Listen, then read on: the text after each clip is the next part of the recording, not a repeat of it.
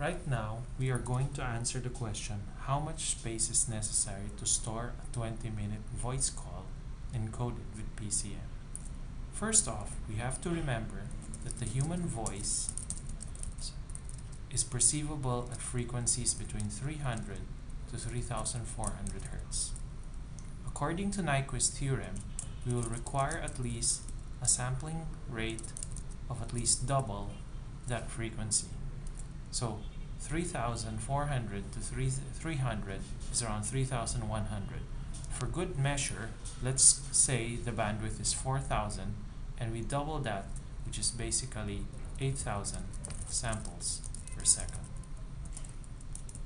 Next is we basically get the sample size, which in this case is 8 bits per sample. These are the parameters of our voice call. Next step is basically to compute the bandwidth. Bandwidth is essentially equal to the sampling rate times sampling size.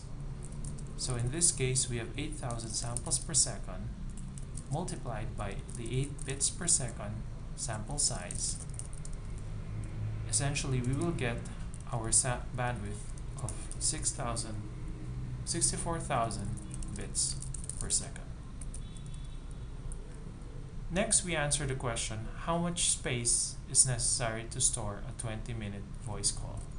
So we compute storage, which is basically the bandwidth, 64,000 bits per second, multiplied by the time, which is 20 minutes. In this case, we also have to convert the minutes to seconds, so there are 60 seconds per minute. And there are also, we have to compute from bits to bytes. There is basically 1 byte for every 8 bits. In the end, we get approximately 9.6 megabytes of space necessary to store the voice call.